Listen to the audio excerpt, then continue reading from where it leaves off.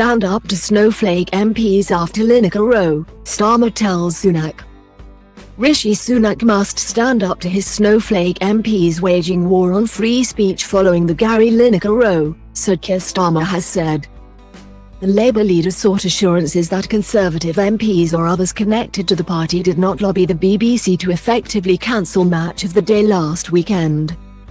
Mr. Sunak accused Sir Keir of the usual political opportunism and insisted he cares about the integrity and impartiality of the country's institutions, including the BBC. He also welcomed the return of Match of the Day this weekend. The row was sparked after Lineker was taken off air for a tweet comparing the language used to launch a new government asylum seeker policy with that of 1930s Germany. He was later reinstated, and the BBC apologised and committed to review its social media guidelines. Speaking at Prime Minister's questions, Sir Keir said, "Last summer the Prime Minister claimed he wanted to protect free speech and put a stop to no platforming.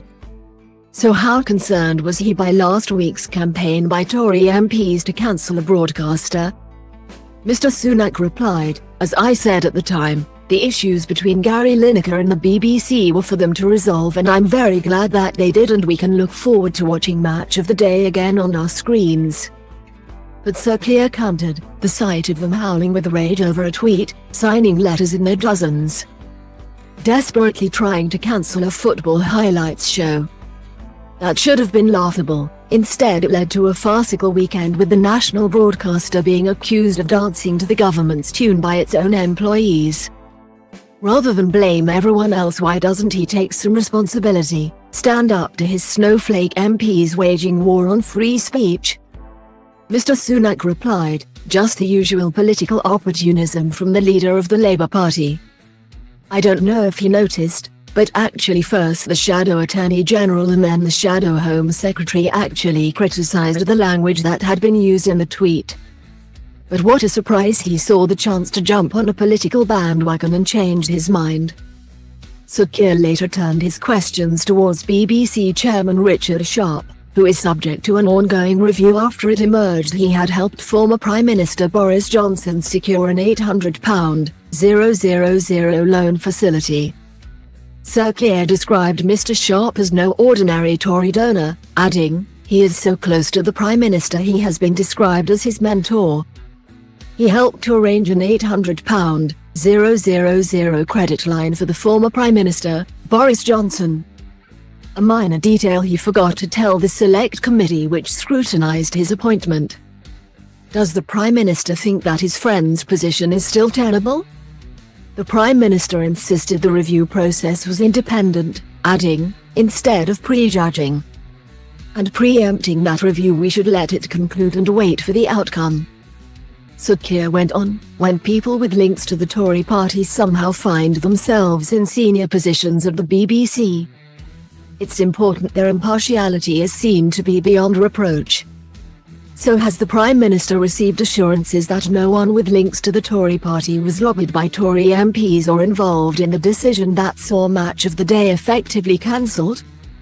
Mr. Sunak replied, "These are matters for the BBC to resolve, and it's right that the BBC, as an important institution, takes its obligations to impartiality seriously." In a nod to Labour's planned appointment of former senior civil servant and Partygate investigator Sue Gray, Mr. Sunak said, "I care about the integrity and impartiality of our institutions, the BBC, but also the civil service, and it's right that those processes carry on properly." Sir Keir, in his concluding remarks, said, "He comes here today with his mealy-mouthed platitudes pretending the actions of his party are nothing to do with him.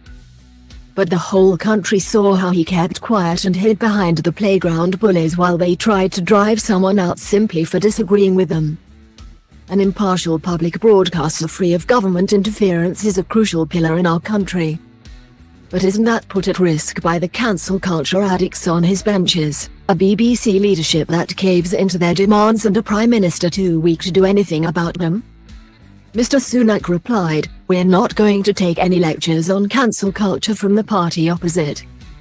He added to Sir Keir, "The only thing he and his party has done is voted against our bill to stop the boats." Siding with people smugglers over the British people, that's the substance of what's happened. Mr. Sunak went on to highlight the UK's new migration deal with France and a boost for defence spending.